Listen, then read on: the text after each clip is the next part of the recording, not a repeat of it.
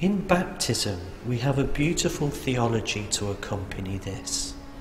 That somehow, when I descend into the water of baptism, perhaps as a baby, what the Church, what our faith suggests of this moment is that our self-centeredness is replaced, and that we rise up out of the waters of baptism with Christ at the centre.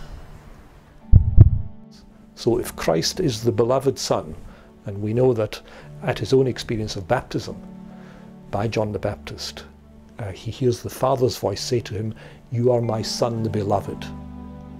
And he feels the power of God, the Holy Spirit, come down upon him, the Gospel says, in the form of a dove. It's as though God's presence is an overarching, nourishing, protective, empowering presence.